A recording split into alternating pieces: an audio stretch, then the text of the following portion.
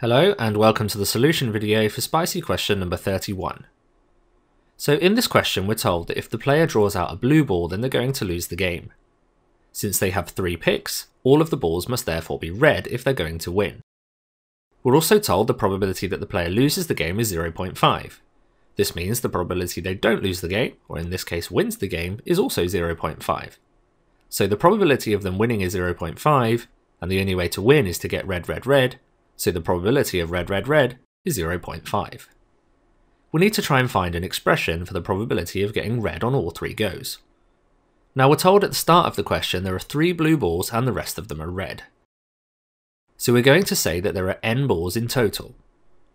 This would mean if there are 3 blue, there are n minus 3 red. So on the first pick there are n balls in total and n minus 3 of them are red, so the probability of picking a red will be n minus 3 over n. Now we need to multiply this by the probability of getting a red on the second pick. When the player draws out the first ball, the ball is then returned to the bag along with another one of the same colour. So we got red on the first pick, so we're going to add that back to the bag, but also another red to go with it.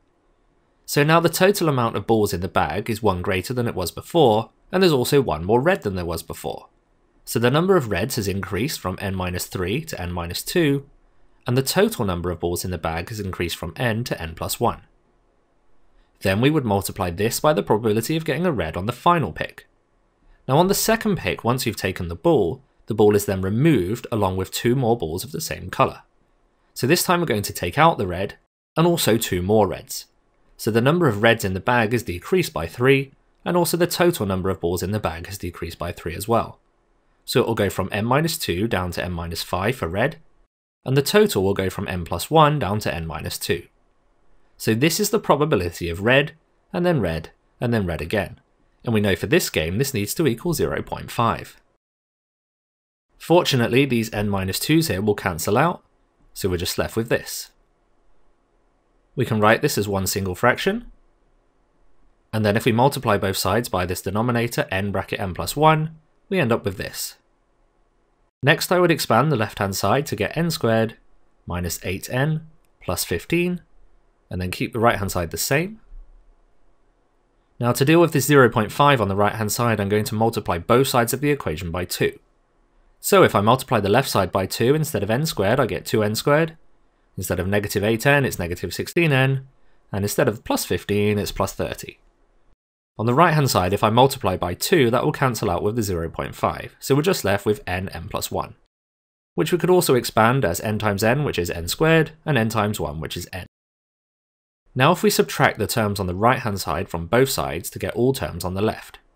So if we take away n squared and take away n, we end up with n squared, take away 17n, plus 30 equals 0.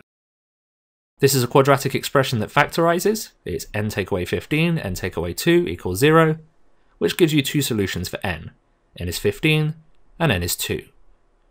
Now we need to disregard the bottom solution here because it says there are 2 balls total in the bag. We know this can't be true because at the start of the question we were told there are 3 blue balls, so there can't be 2 in total, it's not possible. So we lose that n equals 2, and we're left with n equals 15, which is the answer to the question. Thank you for watching this video, I hope you found it useful. Check out the one I think you should watch next and subscribe so you don't miss out on future videos.